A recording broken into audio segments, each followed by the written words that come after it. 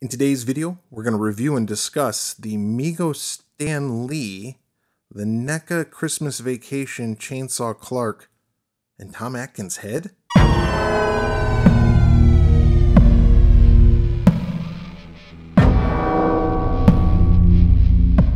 Welcome to the Swearwolves Horror Podcast YouTube channel. I'm Brett. If you're a returning subscriber, I just want to thank you for coming back. And if you're new to this channel, I want to thank you for stopping by. Please consider clicking both that subscribe button as well as that notification bell below. We upload videos on a regular basis in which we review anything and everything horror, from action figures and toys to soundtracks, various collectibles, video games, you name it. And today we're taking two non-horror related things, one semi-horror related thing, and we're going to combine them. We're going to do a special video today where we're going to make our own custom figure.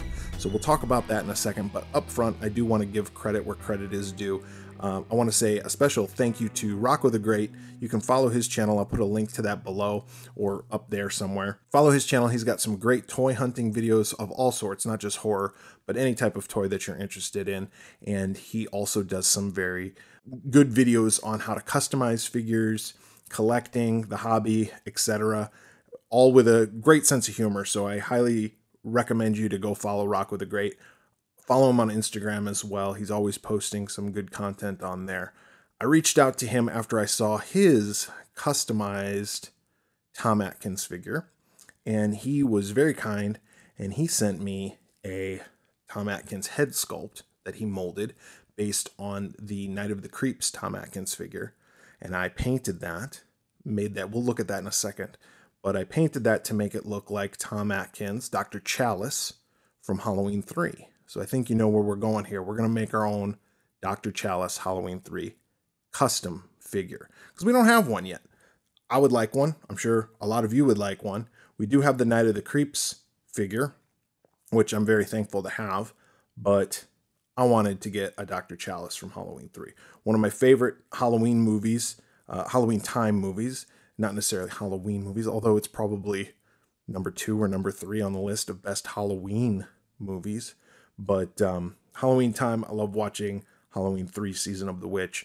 Highly recommend it. It gets a bad rep for such a long time, but it is a really good film. In fact, NECA did come out with some Halloween 3 figures, and I did review them right there, so check those out. But let's get into these figure reviews first. So the first thing we're going to talk about is we're going to talk about this Stan Lee figure that Mego came out with. Stan Lee, of course, one of the creators of classic Marvel superheroes such as Iron Man, Incredible Hulk, Fantastic Four, the list goes on and on, X-Men. He was involved in such a great time in Marvel Comics history, and it was because of him that we have so many of those great movies that are coming out today. So Stan Lee, of course, passed away a little while ago. Lived a very long life, but I've always enjoyed Stan Lee. Used to read his editor's comments or mail-in section of the comic books when I was a young kid, reading all those comics, all those old comics. But also had a great cameo in the movie Mallrats from the 1990s. You looking at that couple inside? Actually, I was just looking at this little pink number over here. Oh, yeah, that's kind of nice. They look happy, don't they? What, the bras? No, the couple. They look happy. I guess, as far as couples go. You know, it reminds me of an issue of Spider-Man I did when Peter Parker and Gwen Stacy went lingerie shopping. Of course, the Green Goblin showed up, and he pumpkin bombed the hell out of the place. But aside from that, it's pretty much the same thing. Oh, my God. Holy shit! Aren't you? Oh, Stanley. Hi. Mego did a Stan Lee, of course it says legend right there, Stan Lee's POW Entertainment 8-inch action figure, 14 points of articulation. There's Stan the Man right there, and there's his figure. And on the back, just another picture of that Stan Lee. Gives us a little blurb about Mego Corp. We don't have to read that. So not much to the packaging, but there's the figure right there. We'll open it up in a second and give it a proper review. The next figure that we're going to take a look at in this, that we'll give a mini review to, is this, and this box is beat to hell. I actually ordered this off of eBay, and it was already beat up, so I got a little bit of a discount on it. but I knew I was just going to open it up anyway. This is the National Lampoon's Christmas Vacation Chainsaw Clark. A great Christmas movie to watch. Watch it every year, multiple times a year. Probably the best vacation movie in my opinion. National Lampoon's Vacation is a really good one, but Christmas Vacation I think I like more than the original. This is when Clark comes out of the house with the chainsaw and the hockey mask on, a la Jason Voorhees.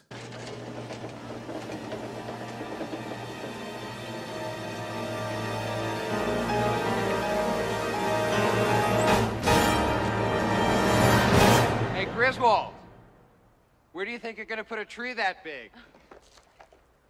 Bend over and I'll show you. You've got a lot of nerve talking to me like that, Griswold. I wasn't talking to you.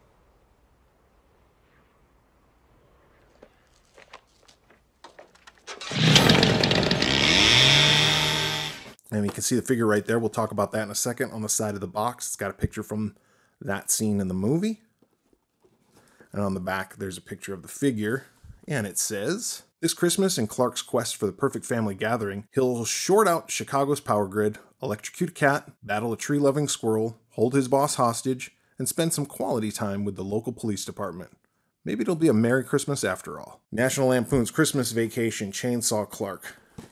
You know, I saw this figure a lot of times when at the store, and because I primarily collect horror, I thought about getting it because it's kind of supposed to symbolize horror with the hockey mask and everything.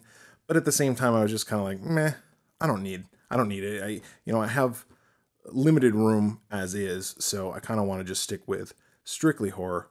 But I needed to get this for what we're going to do today.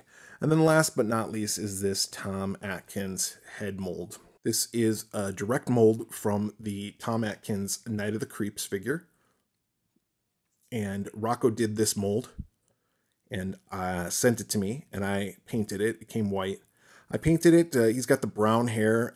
In person, you can see there's some highlights to the hair that I did because he's got brownish, blondish hair in the movie. He's a younger Tom Atkins.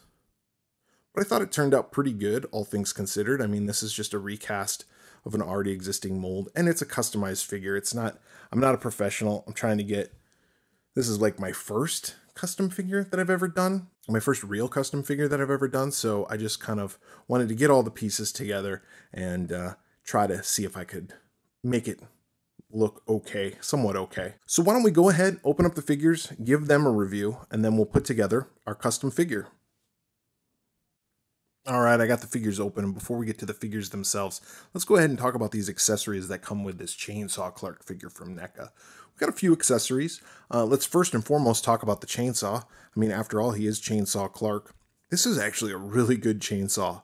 I picked it up out of the package, and I was like, wow, this is really cool. It's better than some of the ones that I think came with the Leatherface. Of course, it's a different style, and it's relatively newer than maybe some of the chainsaws Leatherface might have. But the attention to detail is great. You got the chain, which has the different blades on it, colored in that silver. And you got this metallic like black finish on the blade itself. You got some great detail in the vents that just show, a little bit of wear, not too much, but shows just the really good attention to detail, especially in that yellow part right there and on this side. Just with the different, like I said, the wear marks, kind of dirty it up and everything. And then back here is various different switches and hoses and knobs and buttons. And then, of course, this is where you put the gas in, the pull handle. That's where you put the gas in. I don't know. I don't have a chainsaw.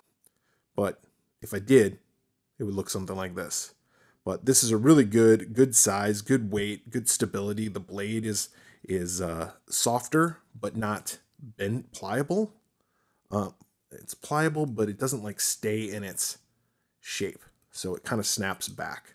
It's got a little bit of a spring to it, which is kind of nice. So I definitely do dig this chainsaw. So that's the first accessory. The second accessory, of course, is this hockey mask. Now, this doesn't really look like a Jason Voorhees hockey mask per se. Maybe from the Part 5 VHS cover art, this is what it looked like. But not like Jason's hockey mask that we know and love. But it's still really good. It's just a white hockey mask, and it's got these leather straps going around. This is just soft rubber, but it's got the little buckles, the detail right there. You can see kind of in the top one where that soft rubber makes it look like it's a leather bound buckle. You even got some extra leather right here, extra rubber right here, simulating leather, kind of hanging off the back. Gives it a nice little added feature. So overall, pretty good for a hockey mask for an action figure. This might come in handy for another custom we do someday. Who knows? We also get this Wally's World cup, not eggnog cup maybe. Oops. So kind of a nice little neat accessory. That Wally World. So that looks cool. Put that aside. And last but not least, we have another set of hands. Of course, Clark comes with gloves on his hands. We are actually going to use these actual hands, ungloved hands. But NECA always puts some great detail into their hands, which is what I like. This is the right hand. Kind of looks like it's maybe made to hold the mug. And this is the left hand. Get focus right there. This is the left hand. So they look really good. All right. So that's it for the accessories that came with it. Let's go ahead and talk about this figure. Before we get into the details of the figure, let's just go through some of the articulation. The head is on this ball joint and it just moves back and forth, side to side, up and down, all that good stuff. Got a ball joint in the shoulder, causes the arm to move out, and then it can turn around as well. He's kind of got a little bit of a bulky vest on right now. He has a joint in his elbow, which you can bend back and forth. His hand, of course, turns in and out and all the way around at the wrist. He can swivel at the hip or at the waist, bend at the waist. And then he's got his knee joints that fully bend, and then his feet or shoes, which go up and down and then turn at the top here. The one thing that this figure doesn't have is it doesn't have peg holes on the bottom, so you would need a figure stand to stand them up or find a nice balance. Now, this figure does have pretty big feet, kind of like the Stan Lee figure, so it's pretty easy to stand. You don't necessarily need to have a figure stand. I like using them personally because I have these cabinets, and with opening and closing the doors sometimes, the figures can fall over. So, all in all, pretty good articulation on this figure. Let's talk about the likeness. This is pretty good Chevy Chase likeness. A little comical, but it definitely looks like Chevy Chase. I mean, you look at this and you know that it's Chevy Chase. So Clark Griswold is very well represented in this figure. His hair, just that molded rubber, and then got that dimple in the chin, which gives it away almost immediately. Has this green vest on. This is Velcroed on. A red undershirt, and these gloved hands that I talked about. Pretty good detail in the hands there, or in the gloves, I should say. Let me show you the back side of the vest. Just this nicely knitted vest. It's actually, a little bit bulky, but it feels nice. And then he's got these khaki pants on. Kind of a tweed pattern almost, but khaki pants. And then he's got these brownish boots that he's wearing, or shoes that he's wearing. So those look pretty good. All in all, I would really rate this figure. Well, that was the figure, not me. I would really rate the figure a high rating. I think it's definitely a good showpiece to have, especially if you're into just collecting any of the 8-inch line of NECA figures. This Chainsaw Clark would be a great one to have. I don't know what other vacation figures they came out with, but if they came out with some other ones, I know I also do displays with some of my Christmas caroling NECA figures of the Gremlins, and I do that display at Christmas time, maybe out of this room. So if you had like a Christmas display, you could put Clark Griswold in the middle of it holding the chainsaw. That would be kind of funny, kind of humorous. But all in all, I would have to give this figure 5 out of 5 Pamela Voorhees heads. I mean, it's a good figure. It looks good. It does its job. It's not a horror figure, so I wouldn't collect it personally, but for anybody out there who just likes to collect the 8-inch line of NECA figures, I highly recommend this if you can find it. I don't know if they're still in stores. Maybe around the holidays they'll be back in stock, but you can definitely find them on eBay. The next figure we're going to talk about right here is Stan Lee. This is a Mego figure, similar in size, slightly shorter than Clark there. Similar in size, but this is a Mego figure. It doesn't come with any accessories. This, of course, is Stan Lee. Let's talk about the articulation now. There's supposedly 14 points of articulation on these Mego figures. Sometimes I can find them all, sometimes I can't. Head moves. We have movement in the upper torso right here. That gives us kind of that ab crunch. And then he can swivel all the way around. And then he can bend at the waist. It's got that knee bend. And his feet bend up and down and in and out, kind of at the hip. He's got that ball joint in the shoulder, elbow joint, and then, of course, his wrists turn and the hands go in and out. As far as the details on this figure, I'll just kind of run through this really quick. It looks like Stan Lee. I mean, it looks enough like Stan Lee that I know that this is what the figure is supposed to be. So pretty good likeness there of Stan Lee himself. He's wearing this jacket, which is one of the reasons why I wanted this figure. Underneath the jacket, he has just a green shirt on. He also is wearing khakis, much like Clark there. Hand detail is just pretty simple. And then his feet are just these white sneakers. Here's the back side of the figure. You can see the hair detail right there, kind of the silver grayish hair that Stan Lee had, especially when he was a little bit younger.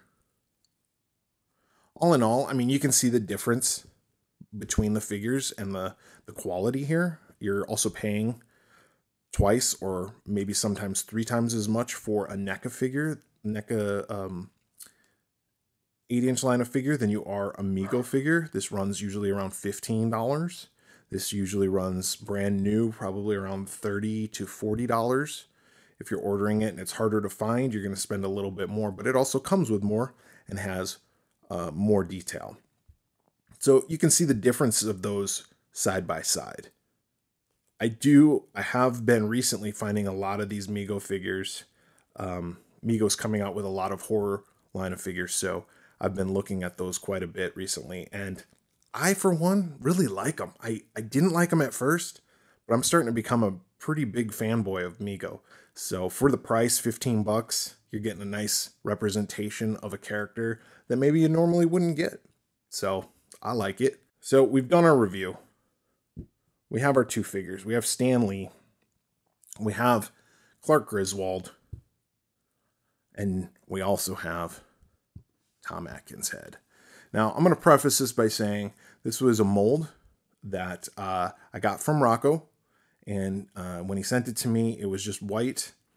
And I painted it. This is my first time ever painting a miniature like this, so I did the best that I could. And you can see it's not perfect in a lot of areas, but it looks pretty good. The mold had some imperfections in it. You can see there's an imperfection right there in the nose. There was a little air bubble that popped through on that. I'm okay with that.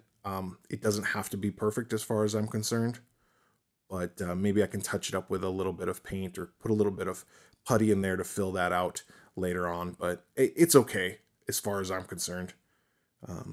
I have no problem with that. So I painted this, got this. So what we need to do, this was the recipe that Rocco suggested in his video, and I'll put a link to his video right here. This is the original video that I saw that inspired me to do this. We're going to take off the Clark Griswold head. We're going to take off the hands, put the alternate hands on. We're going to take off the vest. We're going to take the members only jacket from Stan Lee, put him on our now Dr. Challis figure, and we'll have a Dr. Challis. So why don't I go ahead and do that, and we'll come right back for our final review. Oh, by the way, 5 out of 5 heads for the Stan Lee figure as well. Why not? All right, got the figure set up, how I'm going to have them displayed, and I gotta say, this looks pretty awesome. Let's go ahead and take a closer look at what I did to the figure. So, of course, this is the Tom Atkins head mold from the Night of the Creeps figure for Tom Atkins that I painted, made it look a little bit more like Dr. Challis, or what Tom Atkins looked like in Halloween 3. This is the Clark Griswold body, different hands that came with the Clark Griswold figure from Christmas Vacation Chainsaw Clark figure. Took the vest off, replaced it with the Stan Lee Mego figure jacket, this kind of members only jacket. And then I took this mask, which I got in that Halloween 2 collection of those little eggs, those little toy capsules. Came with this like pencil topper, I guess it was, that looked like the skull mask that kid is wearing. So I thought it would be great to put it in his hand, because at one point in time, Tom Atkins, Dr. Challis, is forced to strap to a chair and put that mask on and forced to watch TV in hopes that his head will some way turn out like this. Doesn't happen. Tom Atkins wins. But he doesn't stop the commercial from playing everywhere else in the country. Dark masks, gather round your TV set. Put on your masks and watch. All witches, all skeletons, all jack-o'-lanterns. The third commercial, it's still on, please. Take off the third channel, it's still running. Stop it, please, for God's sake, please stop it. There's no more time. You've got to, please, stop it now, turn it off. Turn it off. Stop it. Stop it. Stop it. Stop it. Stop it. Stop it. Stop it. So I really think this looks good. I'm going to give myself, and let's see, NECA, Mego, Rocco, and the Swearwolves, I'm going to give us all 5 out of 5 Pamela Voorhees heads for this figure. So special thanks again to Rocco the Great. Go ahead and subscribe to his channel. Check out his videos, his Instagram. And of course, if you like this video, please click the like button below. And also, if you haven't yet subscribed and you feel so inclined, click both that subscribe button as well as that notification bell. We are the Swearwolves Horror Podcast, and we do a weekly show in which we review horror movies. So please check us out by searching for The Swearwolves, wherever you listen to your favorite podcasts. You can also visit our website at theswearwolves.com. So, for The Swearwolves, I'm Brett.